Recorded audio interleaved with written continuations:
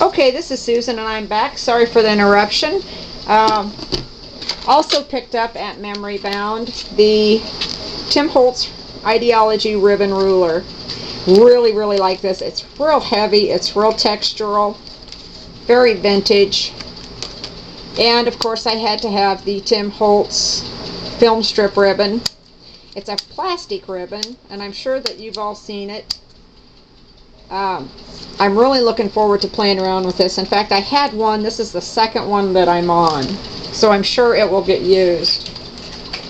And I also recently made a trip through Tuesday mornings, and like most of the Tuesday mornings around the country, mine had the Tim Holtz Ideology Grunge Board packets on sale.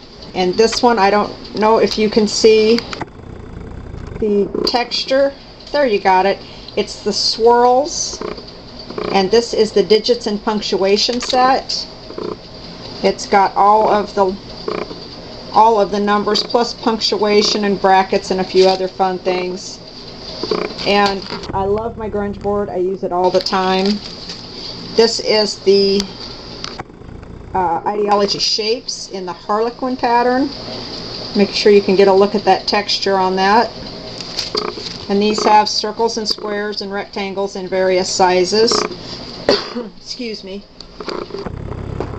I also picked up a pack of the basics in the Harlequin. So I'll have that to cut up and use for different things. And of course I picked up the alphabets in just the plain. This one is not a textured set. Every letter of the alphabet, it's something like 9 complete font sets. And of course I'll probably mix up the font sets and not actually use them together anyway, but it's always nice to have complete sets. And I also do scrapbook shopping in places other than the scrapbook stores. I like to grunge around and see what I can find. And we have a flea market not too far from my local scrapbook store. And I like to stop there and look around and see what I can find. And on a recent trip, I found this pair of clip earrings. And yes, they're actually clip earrings, although I don't know who would have ever actually worn these.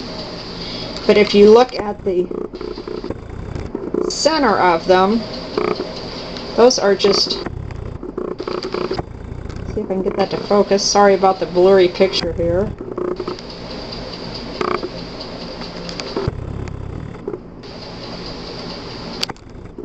Having a terrible time getting that to focus.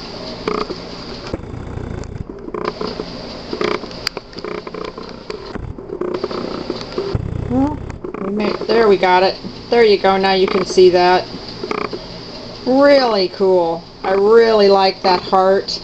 It's got the nice rose detail, and it's also got these beads that go around it.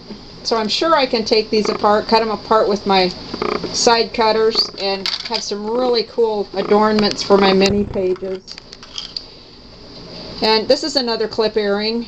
You can see the clip there. I will likely cut this off right there with a pair of wire snips, and these are going to find their way into my collection as flower centers.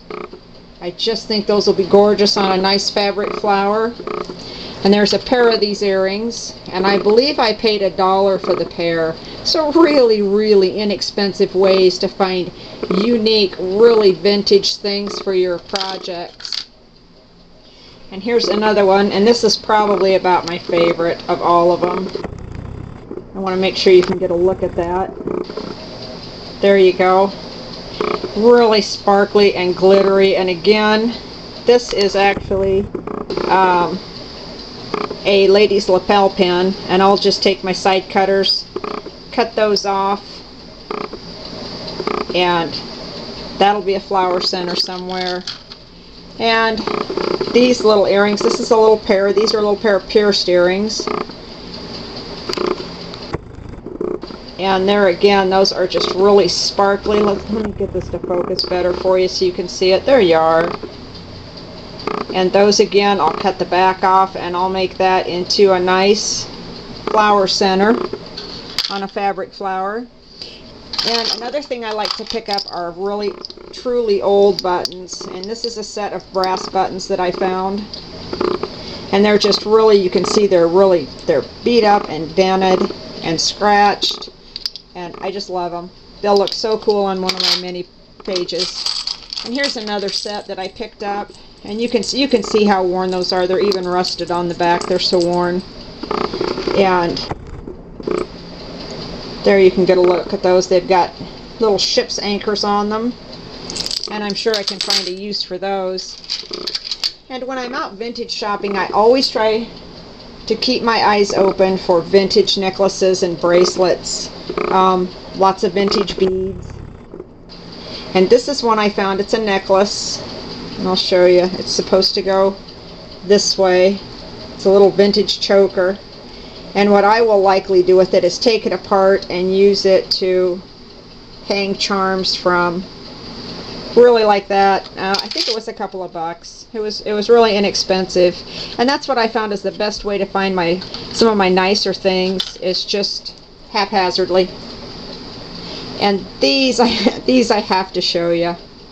And again, these will probably end up adorning the centers of flowers, or next to a flower on a mini page, or an album cover. And what these actually are, let's see if we can get the picture of that hole for you. There you go. See that hole? These were actually ponytail holders, and the ponytail holder went through this bracket here. And what I'll do again is I'll just take my side cutters, cut this off, and it'll be ready to mount. Also want to share with you, and I seem to have misplaced it. Here we go. Some sheet music that I picked up at the flea market, and I like really old things, and this is neat. I'll use this sheet music. I'll either use it on the backs of behind pictures, or I'll make flowers with it. This cover has some really cute vintage, see the little guy there, images on it, and real cute. And here's another sheet of the same one. So I've got quite a bit here. And these are actually, let me see if we can get this. These are actually little samples, and they're quite a bit smaller than the actual sheet music. I think these would be really, really nice cut into border strips. And then I can ink them or do whatever with them. And one more piece of the sheet music. And then this one has, this is another set. And how's that?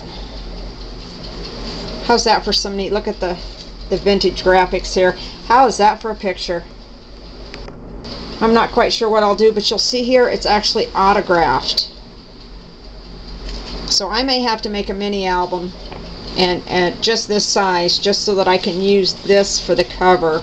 I don't quite know. She's so cute, and she's homely, and she's a little scary all at the same time. And there again, you've got more sheet music. And on the back of this one, it actually has these little miniature sheet pages of sheet music printed on it. And I can just see these as the background for a mini album page. I just think those will be really cool. Really fun to play with. And I think I'm out of time. That was the buzzer again. So thanks for stopping by and watching my videos, and we'll be back real soon.